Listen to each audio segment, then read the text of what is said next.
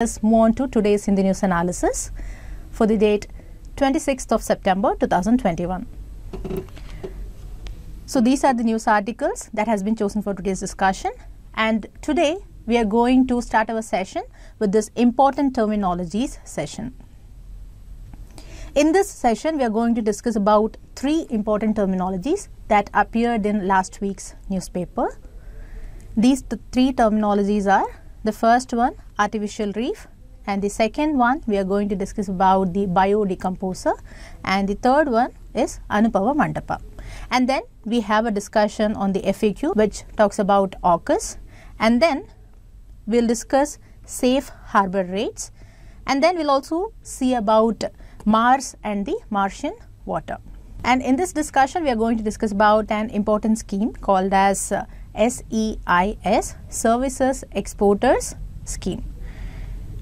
And today we have two prelims practice questions and one mains practice question. And as usual, I do have a quiz question for you today. So listen to today's analysis carefully, because the quiz has been framed on today's analysis only. So with this introduction, let us move on to the first session, which is the important terminologies session. These terminologies appeared in last week's newspaper. So the first terminology which we are going to start with today is the artificial reef. See, we often discuss about the natural reefs, that is the coral reefs and their importance, and we also have something called as an artificial reef. So what is this artificial reef? See, it is a man-made structure. This artificial reef may mimic some of the characteristics of a natural reef. We know that natural reefs are habitats for reef organisms such as soft and stony corals. They are habitat for the fishes and invertebrates that live among them. So in a similar manner, these artificial reefs and structures, they also enhance the habitat for the reef organisms. So like how a natural reef acts as an habitat, this artificial reef also acts as a habitat. So this man-made structure which we are talking about could be anything from a submerged shipwreck, oil and gas platforms, bridges, lighthouses to other offshore structures. And among these structures, the submerged shipwrecks are the most common form of artificial reef. And apart from these structures, the marine resource authorities also create artificial reefs in underwater areas. These are the areas that require a structure to enhance the habitat for reef organisms.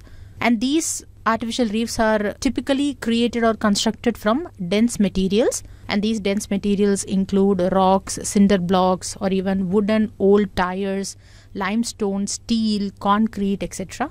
But it is important to note that these artificial reefs are planned and permitted by the state and federal government agencies only, and it is illegal to dump anything into the ocean without a permit. So based on this, some countries even prohibit using of old tires as artificial reefs. So on a whole, when we say artificial reef, it means one or more objects of either natural origin or human origin, and these objects are intentionally placed on the sea floor to enhance marine life for human use, and this is done through the creation of new reef habitat. So what are its overall benefits? First of all, the artificial reefs provide local economic benefits because they attract fish to a known location. So they become popular attractions for commercial and recreational fishermen, and then it also enhances recreational and diving opportunities also. The divers are motivated to visit these artificial reefs to witness the habitat of corals, fishes and invertebrates. And thirdly, as we already saw, it increases the reef fish habitat. And fourthly and more importantly, it also provides shoreline protection. For example, it addresses the coastal erosion, and it also protects the islands from erosion and submergence due to sea level increase. How? Because these artificial reefs, they act as natural breakwaters as they reduce the wave energy. So this reduces the opportunity of erosion. So overall, the artificial reefs can enhance fish habitat, they can increase access to quality fishing grounds, they benefit fishermen and the economies of shore communities, and they increase the total fish biomass within a given area. And overall, they also provide shoreline protection. So these are the important facts that you need to know about artificial reefs and its benefits. Now let us move to the next important terminology. Now the next important terminology which we are going to discuss is the Bio-Decomposer, which we are often seeing in news nowadays. So let us see what is this. See, officially this Bio-Decomposer is called as Pusa decomposer. We'll see why it has the name Pusa. See, actually this decomposer has been developed at the Indian Agricultural Research Institute that is situated in Pusa of Delhi. See, the journey of this institute is in the way that initially it began in the year 1905 at Pusa in Bihar. So at that time it was known as Pusa Institute. But later it was transferred to Delhi and it was given the name of Indian Agricultural Research Institute. And this is the reason why this decomposer is named as Pusa decomposer. So actually what is it? See, it is a set of 4 tablets. These tablets are made by extracting fungi strains. So these tablets, they are a microbial consortia of 8 types of microorganisms. So it consists of 8 types of microorganisms. Now what is the use of these microorganisms or the fungi strains? See, they help the paddy straw to decompose at a much faster rate than usual. So here the paddy straw or stubble is turned into manure. And since these tablets helps to decompose faster, it is known as a decomposer. And since it was developed at the Pusa Institute, it is known as Pusa decomposer. And why we are saying it as Bio-Decomposer? Because whenever we add the term bio as a prefix, it implies that it is related to a living organism. So now how this Pusa decomposer works? See, first the farmers, they have to shred the straw and stubble from the crop that are left behind on fields after harvesting. So after paddy harvesting, the straw and stubble are left on the field. Now these straw and stubble have to be shredded. After that, they have to prepare a solution. This solution is made with this tablet which contains the fungal strains, and some other organic inputs are also added to this solution. These organic inputs include jaggery and chickpea flour. Now once this solution is prepared, they have to spray this solution over the field or they have to mix it with the soil. And once it is mixed with the soil, it is left for decomposition. So here what is the role of the fungi strains? They assist in producing enzymes which are essential to quicken the decomposition of the biomass. Here the biomass is the straw and stubble. So now how faster is this decomposition process? See, normally a paddy straw takes around 3 months to decompose, but this solution or these tablets, they reduce the decomposition time of shredded and watered paddy straw from 3 months to below 25 days. So this is one of its main benefits. Now it has also some other additional benefits. First, it is completely organic and chemical free because it uses fungi strains only. Secondly, it works as biomanure and it improves the fertility and productivity of the soil. How it does this? See, this solution does not kill microorganisms in the field which improve the productivity when they are sprayed on, which is not the same in the case of chemical fertilizers. So in this regard, this solution also eliminates the need for chemical fertilizers because it itself makes the biomass as a biomanure. Another basic advantage to the farmers is that the cost of these 4 tablets is quite low. It is said that it could be around 5 to 20 rupees. So this decomposer is cheap and also environment friendly. And also this can be used for decomposition of crop residue over a hectare of field also. So even the field is large enough, then also this method can be used for decomposition. There will not be any limitation because of the total area of the land. Now finally and more importantly, if methods like this become successful, then it will be a new revolution in farming because the paddy straw, now they are currently burnt by farmers.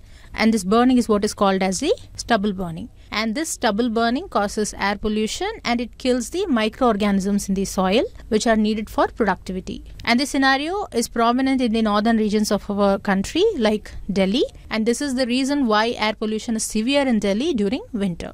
So that means a solution like this Bio-Decomposer has the potential to reduce air pollution as well as to increase the soil fertility. And that is why this solution has been suggested by the Delhi government to use it in the neighboring states also. And this is the reason why this topic becomes important from prelims perspective. Now from mains perspective, it is important because if you have a question that asks how to mitigate stubble burning, or the question asks suggest an alternative to stubble burning, then you can suggest this solution.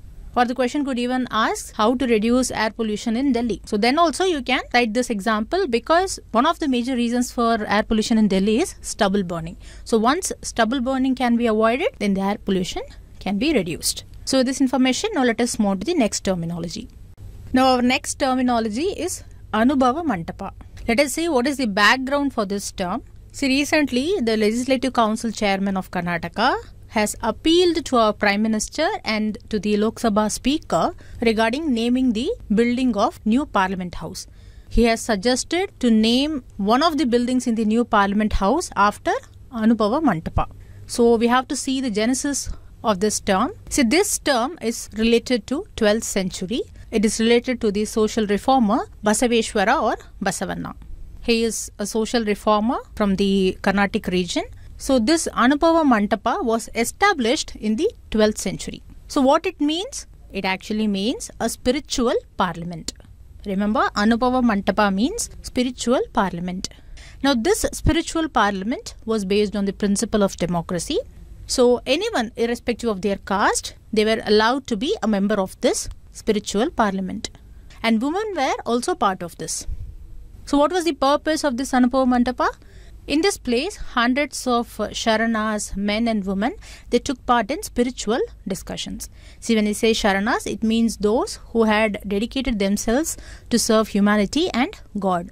So the Sharanas, men and women, they took part in spiritual discussions in this spiritual parliament.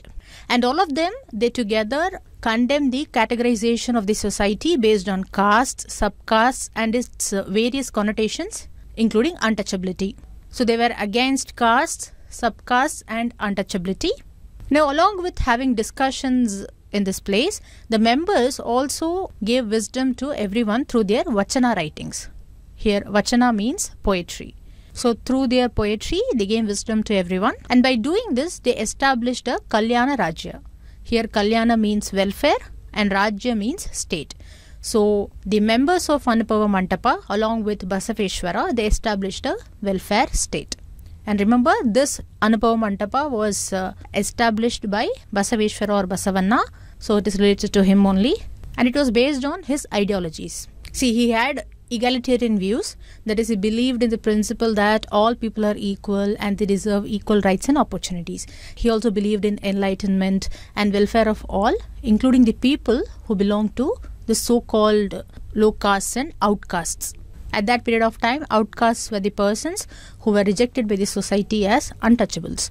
So he believed in enlightenment of those people who were termed as untouchables at that time. And also remember, he also proclaimed another important reform in the society. It was the remarriage of widows. So Basavanna had egalitarian views and he proposed an equal society. He proclaimed remarriage of widows and he even established this spiritual parliament where everyone can be a part of it. And due to this social significance only, now the Legislative Council Chairman of Karnataka has asked to name one of the new Parliament House as Anubhava Mantapa. So let us wait and see what the government decides. So with these important terminologies, now we are moving to the news articles discussion session. Our first discussion is going to be based on this FAQ article. And this article is regarding AUKUS. See, this AUKUS is making a lot of ruckus nowadays. If you remember, last year in the same period, Quad was making the headlines. And now in the recent times, AUKUS is making the headlines. So in this discussion, we are going to see what is this AUKUS, what are its terms, what are the apprehensions, what are the takeaways for India, etc. So this is going to be a comprehensive discussion. Let us get into the discussion. Before that, the syllabus relevant to this discussion is given here for your reference. So first, let us start with knowing what is this AUKUS. So it is a new trilateral security partnership that was recently announced by USA, Australia and UK. So in this term AUKUS, A stands for Australia, UK stands for United Kingdom and US stands for United States of America. It is a trilateral security partnership. Remember this. So what are the terms of this grouping? See, the main aim of AUKUS is to preserve a free and open Indo-Pacific in the long term. We know that in the recent years, Indo-Pacific region has been under a lot of contention. And one of the main reasons for this contention is China. Because China has been increasing its aggression in this region, mainly in the South China Sea. And China's territorial ambitions across the Indo-Pacific are also on the rise. So this contention forms a major reason behind the announcement of this AUKUS. So what is the reaction of China actually? See, as expected, China has strongly criticized the formation of AUKUS. China says that AUKUS will undermine regional peace in the Indo-Pacific region, and it will also intensify the arms race in this region. So actually, why China feels this way? It is because one of the key proposals of AUKUS is to transfer technology. Now, this technology transfer includes nuclear submarine propulsion and manufacturing technologies. And according to AUKUS, these technology transfer will be done by US and UK to the Australia. And that too, it will be done within 18 months. And the purpose of such technology transfer is to build a fleet of nuclear-powered submarines. Here, the major point to be noted is that if Australia acquires this technology, then it will be the first such instance where a non-nuclear nation is acquiring such capability. And if Australia gets this technology, it might lead to other countries aiming for similar technology transfers. And that is why, according to China, this proposal to transfer nuclear technology can lead to an arms race in the region. Now, apart from this concern of China, this AUKUS is also leading to some geopolitical tensions. One of the examples for this geopolitical tensions could be the problems between France and the members of AUKUS. See, there is an increasing tension between France and the members of AUKUS due to this partnership. Why? Because before AUKUS, Australia was actually planning to buy submarines from France only.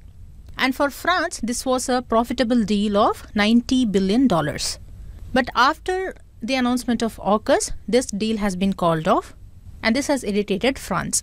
So it has created a rupture in diplomatic relations between France and the members of AUKUS, that is Australia, UK and USA.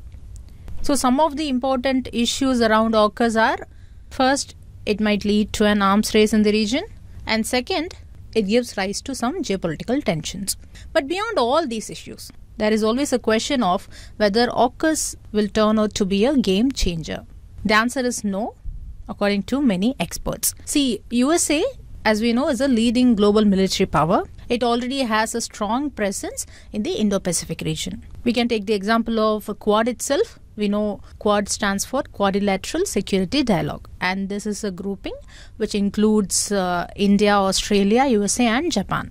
And one of the main aims of Quad is to preserve a free and open Indo-Pacific. So we can observe that USA is already having a strong presence in the Indo-Pacific through Quad partnership. And as we know, this partnership involves joint military presence and a wide range of war games in the region.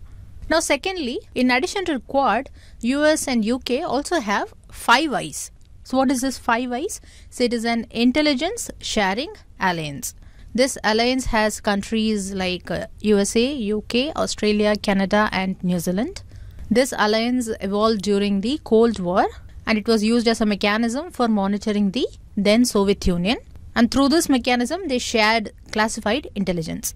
And under this alliance, the members engaged in ocean surveillance, covert action, human intelligence collection, and they even engaged in counterintelligence. And this Five Eyes alliance is often described as one of the world's most successful intelligence alliance. And as we just saw, US and UK are already part of it. And since ocean surveillance is also a part of Five Eyes, Indo-Pacific is also a part of it. So here also, US already has a strong presence in the Indo-Pacific through the Five Eyes partnership. So we can see that regarding Indo-Pacific region, we already have the Quad and we also have the Five Eyes. So there is no need for new partnership called AUKUS. And as of now, it is also unclear about what additional signaling could be achieved through this new trilateral security arrangement. Here you should remember that AUKUS does not fall within the ambit of other partnerships like Quad. So its position and functionality are not clear yet. And this is one of the reasons why experts feel that as of now, AUKUS is not a major game changer. Another reason cited by experts is that AUKUS will not deter China's maritime ambitions and territorial expansionism.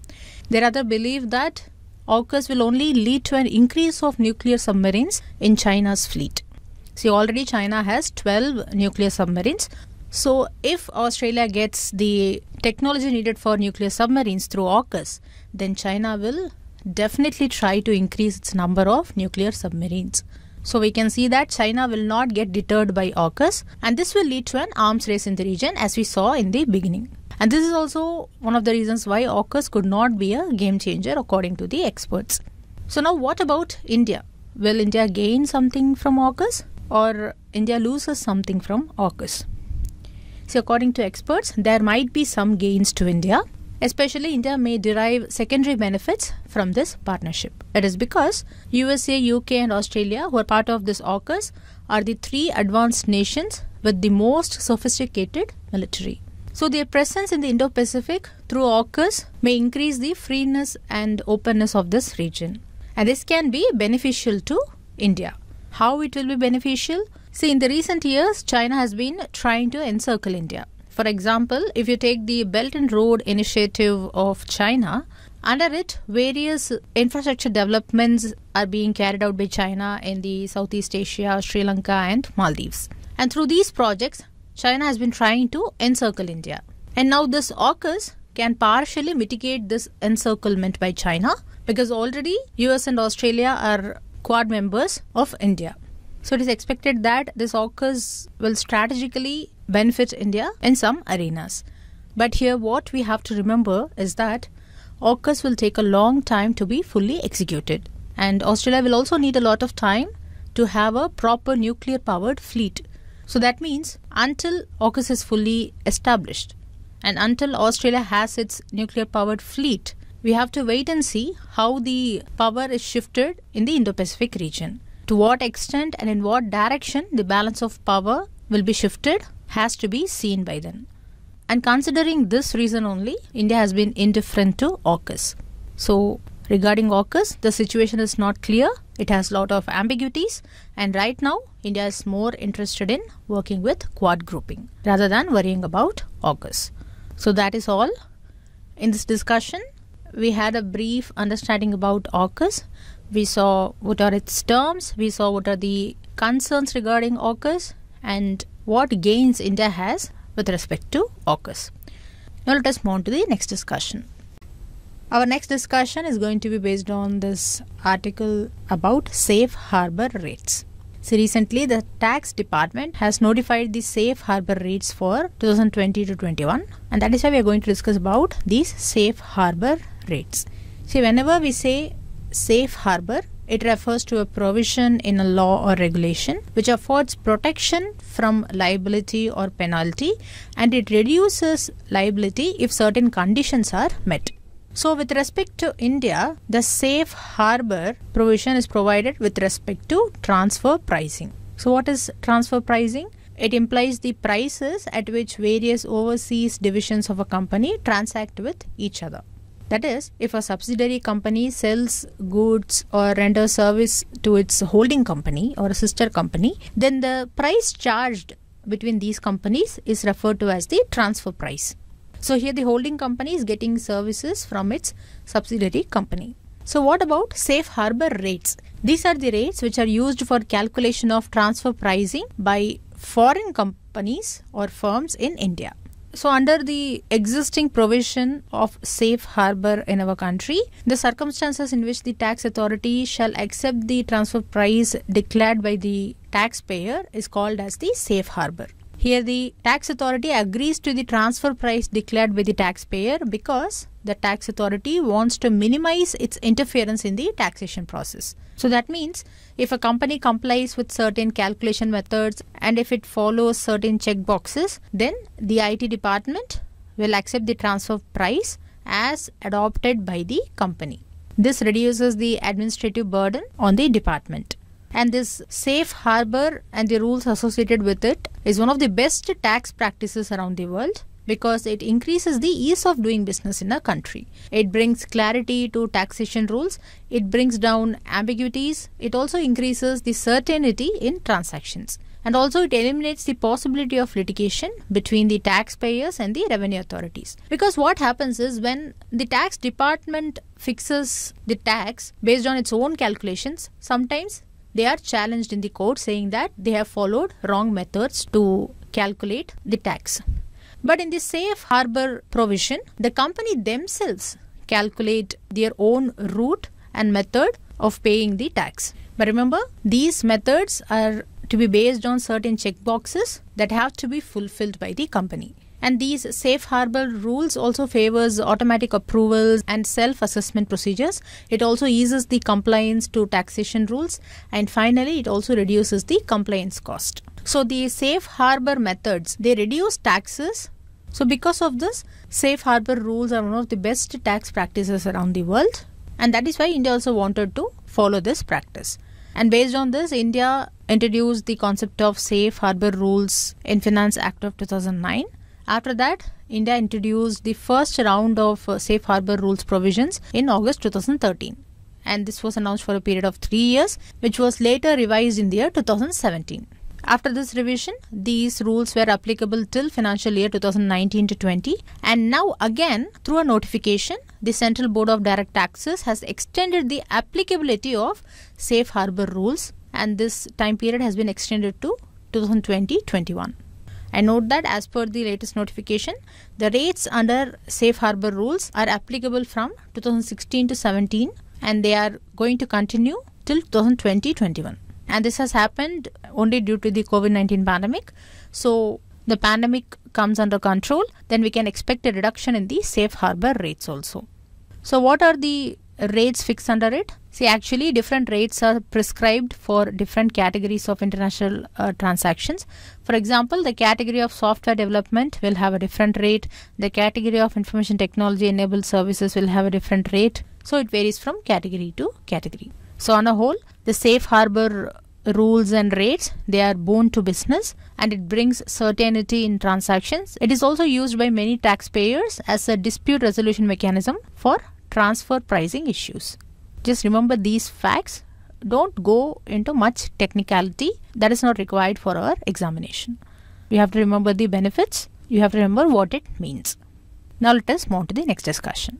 Our next discussion is going to be important from the science and technology areas of our syllabus.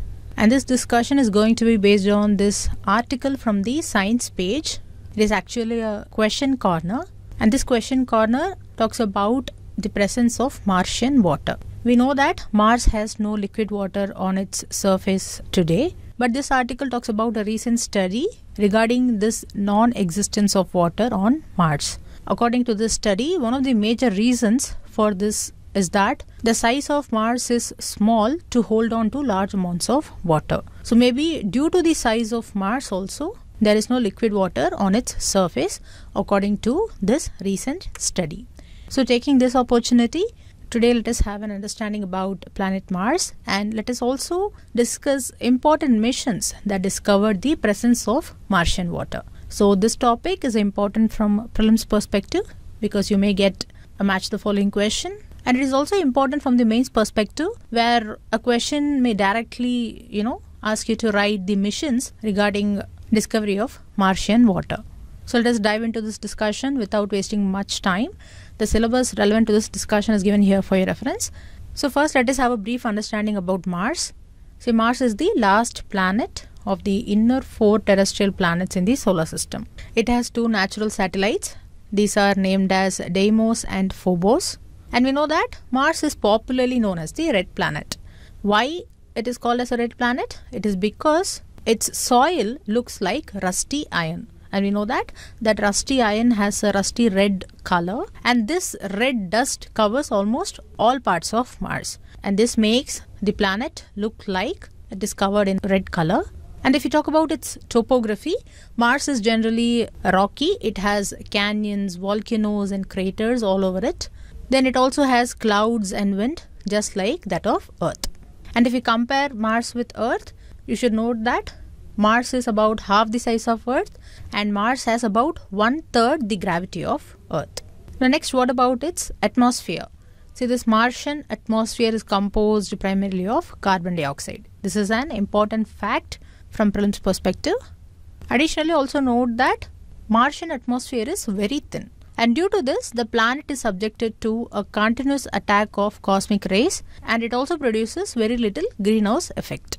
Then if you talk about the climate there, Mars is usually very cold.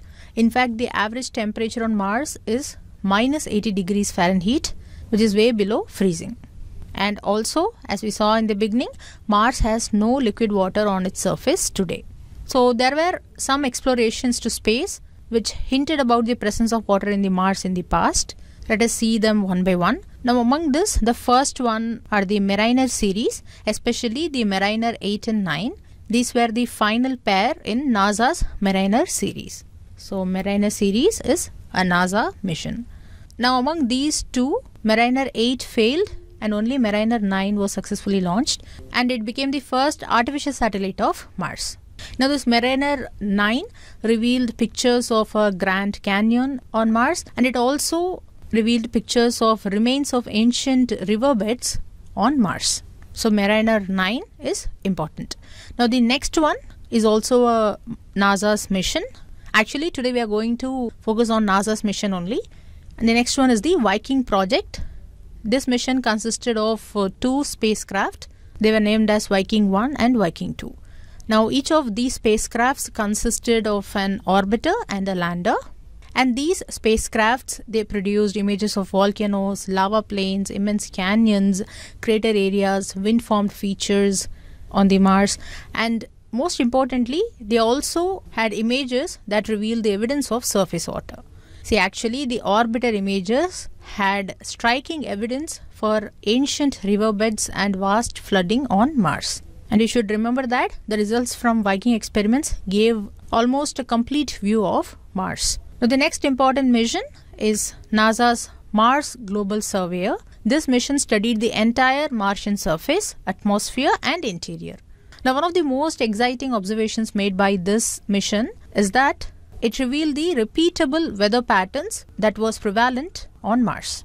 And it also produced high-resolution images of the documented gullies and debris flow. These were present at the surface of the Mars. See, these debris flow were similar to an aquifer.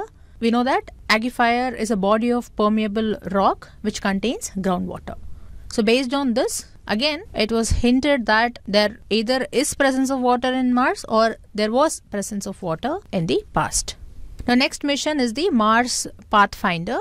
Now its findings included evidence of conglomerates which were generally formed in the running water during a warmer past. And at this period of time, the liquid water was stable. And this mission also observed early morning water ice clouds in the lower atmosphere of Mars. And more importantly, the mission also provided evidence of an active water cycle in the past. And it is said that this could have leached out the iron from the materials on the crust of Mars. Now the next mission is Mars Odyssey mission of 2001. See, this mission consists of the Odyssey spacecraft, which is the NASA's longest lasting spacecraft at Mars. And in this mission, scientists used Odyssey's gamma ray spectrometer instrument to detect hydrogen, and this indicated the presence of water ice in the upper meter of soil in a large region surrounding the south pole of Mars.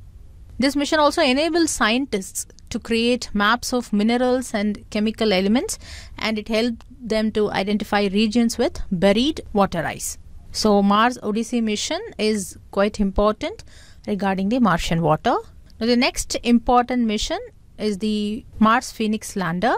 So this lander also confirmed the existence of large amounts of water ice in the northern regions of Mars. Then we also have some important rovers. These also made significant discovery of water. These rovers are named as Opportunity and Spirit rovers. Here the Opportunity rover revealed evidence for past lakes that evaporated to form sulfate-rich sands on Mars. And the Spirit rover found a variety of rocks indicating subsurface water. So both of these rovers found evidence for past wet conditions that possibly could have supported microbial life on Mars. Now the next important one is the Mars Reconnaissance Orbiter of NASA. This orbiter revealed possible flowing water during the warmest months on Mars. Now we are not going to get into the technicalities of how they found evidence of Martian water. Just note that all these missions found some evidence of Martian water. They either hinted that Martian water was present in the past, or they also hint there is frozen ice beneath its land. So further research and exploration will tell us more about the Martian water. In this discussion, We saw about Mariner 9 series. We saw about Mariner 9 mission, Viking project, Mars Global Surveyor mission, Mars Pathfinder mission, Mars Odyssey mission, the Phoenix lander, Opportunity rover, Spirit rover, and finally Mars Reconnaissance orbiter. So we saw about 9 important missions of Mars that were linked to the presence of Martian water. Now let us move to the next discussion. Our next discussion is going to be based on this news article from the business page. It talks about service exports from India scheme. So recently the benefits for this scheme for the year 2019 to 2020 has been notified. And regarding this notification, several service sectors and even service exporters have raised concerns. So in this discussion, let us first know about this scheme and then we'll see what is the issue. So now let us get into the discussion. First note that this Service Exporters from India scheme, it was launched by the Ministry of Commerce and Industry through its Directorate General of Foreign Trade. So what is the purpose of this scheme? The purpose is to provide an incentive to the service exporters who are based in India. So this scheme provides incentive to the service exporters. And what is the main objective of this scheme? The objective is to boost and maximize the export of notified or selected services from India. Or simply we can say that its main goal is to promote the export of services from India. This scheme was actually introduced in the year 2015. It was introduced as part of Foreign Trade Policy of India 2015 to 2020. And just note that this scheme replaced a past scheme called as Served from India scheme. Now when it was introduced, the validity of this scheme was up to 5 years. That is, it was up to 31st March of 2020 only. But due to COVID-19 outbreak, the Commerce Ministry and Industry announced extension of the foreign trade policy up to March 2021. And based on this, this scheme has also been extended. So now let us see how does this scheme work. Under this scheme, the service exporters are granted benefits in the nature of transferable duty credit scrips as a percentage of net foreign exchange earned on export of the eligible services in a financial year. So in this sentence I have said many technical terms. Let us understand it in simple words. First, let us understand what are these eligible services. See, among the services exported in a financial year, the Directorate General of Foreign Trade notifies a list of eligible services under this scheme. And this list is notified so that the eligible service providers or service exporters, they can earn benefits in the nature of transferable duty credit scrips. So what is this duty credit scrips? See, when we say scrips, it means a provisional certificate of money. So this certificate entitles the holder to a formal certificate and dividend. And this duty credit scrip is the most popular export promotion incentive that is provided by the government to the exporters. And what is the incentive provided here? The incentive provided is the import tariff concessions to the exporters. Here you may get confused as to we are talking about boosting the exports. Then why import tariff is provided? Let us take an example to understand why this is happening. See, exporters may have a need to import machineries and components. These could be some specialized machineries and components which are not available in our country or which are developed in other countries. And this could be used by the exporters for producing exportable goods. So if we take certain services such as services related to health, education, communication, etc., the exporters can get import tariff concessions to a specific percentage of their export value. Here the import tariff we are talking about is the custom duty. So some concession is provided in the custom duty, and this concession depends on the specific percentage of their export value. So now there is a question of how much tariff concession is provided. See, under the scheme, exporters of selected services are entitled to about 3% or 5% or even 7% incentive, and this incentive is provided on the net foreign exchange which is earned in the form of duty credit scrips. So that means this 3%, 5%, 7%, these incentive rates are computed on the total foreign exchange earned by an exporter by exporting a service in a financial year. So on one hand, these SEIS scripts can be used to pay import duty, as we already saw, and sometimes it can also be encashed by selling it to any importer. So when it is encashed, this behaves as a cash incentive scheme also. And based on this, these duty credit scripts are also called as transferable duty credit scripts. So that means the entire idea behind this scheme is to increase the forex reserve of India by promoting the export of services. And one of the important facts that you need to note about this scheme is that here the government is not providing concession, discount or deduction in the export duty, but it is providing concession in the import duty. This is because the government has already fixed the export duty at a very low price so as to promote the exports. So by reducing the import duty, the logic applied here is that the exporter will export even more when the import duty is reduced, because this import duty will help the exporter to buy machineries from other countries, which will boost production in our country. And since this import duty is set at a very high rate, the reduction provided by this scheme actually helps the exporters. So here government doesn't want the exporters to think about stopping or reducing their service export just because of high cost import of machineries. So through this scheme, the government wants to achieve a win-win situation where government will get reasonable export duty on one hand, and on the other hand, the exporter will also be incentivized by the concession in import duty. So now what is the issue mentioned in the news article? See, initially we saw that recently government has notified benefits for 2019 to 2020 under this scheme. And it has made certain changes in the benefits that have been announced. The first change is that in the recently released notification, certain services which were eligible before has been excluded from the list. So the excluded services include management consulting services, technical testing and analysis services, support services for maritime transport and cargo handling services, etc. So these services were eligible before and now they have been excluded from the list, so they cannot avail the benefits under the scheme. Apart from this, the benefit rate has also been reduced in case of tourism sector. That is, earlier 7% incentive rate was fixed for tourism sector and now it has been reduced to 5%.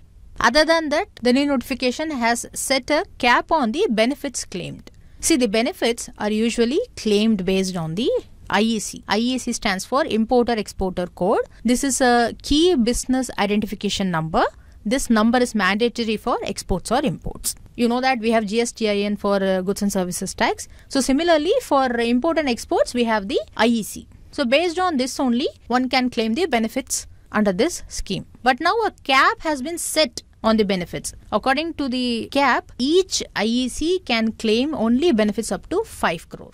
So even though if they have more than 5 crore net foreign exchange earned in the form of duty credit scripts, they can only claim up to 5 crore rupees. So on a whole, many changes has been brought down by this notification. Especially it has reduced the overall benefits. And already in this pandemic scenario, industries are going through a tough phase, and a notification like this affects the continuance of services even more. So in this discussion, we understood about the services exports from India scheme. We saw how it works. We saw what are the concessions provided or the incentives provided under this scheme. And finally, we saw the issues based on the recent notification under this scheme. Now let us move on to the next discussion. So viewers and aspirants, with this news article discussion, we are now moving to the next session. In this session, we are going to see 3 news articles. And these news articles talk about the topics which we have already covered in our news analysis. So I am just going to say what is the news and where can you find those discussions. So this first news article, it talks about the National Mission on Cultural Mapping. The news article mentions that this mission has now been handed over to the Indira Gandhi National Center for Arts. This mission was introduced in 2017 itself, but much has not been done under this mission, and now this center is planning to have a trial run in 75 villages.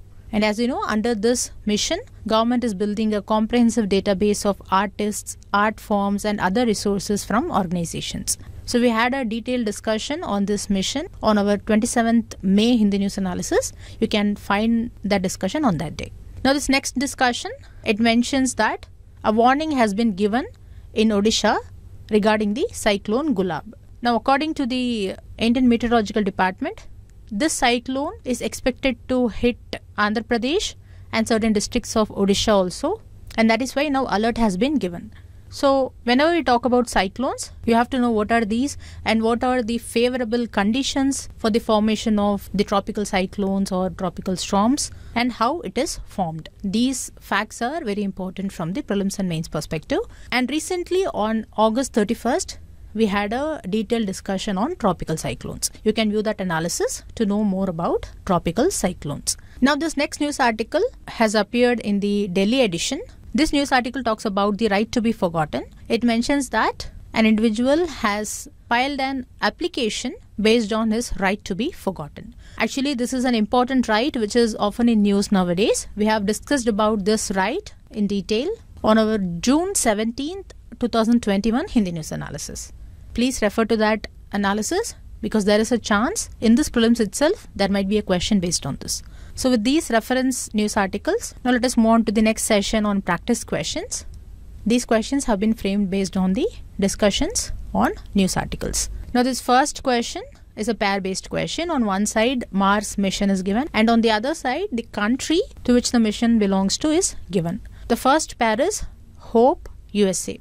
Says first pair is incorrect because the Hope is a mission of United Arab Emirates. It is not a mission of USA. That is, it is not a mission of NASA. This mission is also known as Emirates Mars mission. So one should not be an answer. If you eliminate that, you can easily arrive at the correct answer, which is option B, 2, 3 and 4 only. This Hope mission was recently in news and it is very important for the prelims 2021. Now among the remaining pairs, Mangalyaan is India's Mars mission, which is also called as MOM, that is Mars Orbiter Mission. It was launched by Indian Space Research Organization in the year 2013. Now the next pair is Tianwen-1, China. This is also a correct pair. This is an interplanetary mission by China. It was launched in 2020. Now the fourth pair is also correct, as we already saw, Phobos Grunt. This is also called as Phobos Grunt with a PH. It means Phobos ground in Russian. It is launched in the year 2011. This mission aimed to study, collect and return samples from the Martian moon Phobos. We saw during discussion that Deimos and Phobos were the two moons of Mars. So this mission studied Phobos. And remember that this spacecraft also carried China's first Mars orbiter. This Mars orbiter is called as Yinghuo-1. So Phobos Grunt belongs to Russia, Yinghuo-1 belongs to China. Now let us take this next question. It is based on safe harbor rates. First statement is it is used for calculation of transfer pricing by foreign firms in India. This is a correct statement. With respect to India, it is used for calculation of transfer pricing. Second statement, it eases the compliance to taxation rules. This is also correct. This is one of the major benefits of safe harbor provisions. And here the question asks for the correct statement. So the correct answer is option C, both 1 and 2. So with these two prelims practice questions, now I have this quiz question for you. This question has been framed on the artificial reefs discussion of today. 4 statements are given and you have to choose the incorrect statement. So be careful before mentioning the correct answer. You can post the correct answer in the comment section and I will tell you as usual whether your answer is right or not. And if possible, also try to say why your answer is the correct answer. This will show your real understanding of the topic. So with this, we have this mains practice question. It is based on the AUKUS discussion. You can write the answer to this question and post it in the comment section for peer review. So aspirants and viewers, with this we have come to today's Hindi News Analysis and practice questions discussion session. If you like this video, don't forget to like, comment and share. And do subscribe to Shankar IAS Academy YouTube channel for more updates related to civil services preparation. Thank you.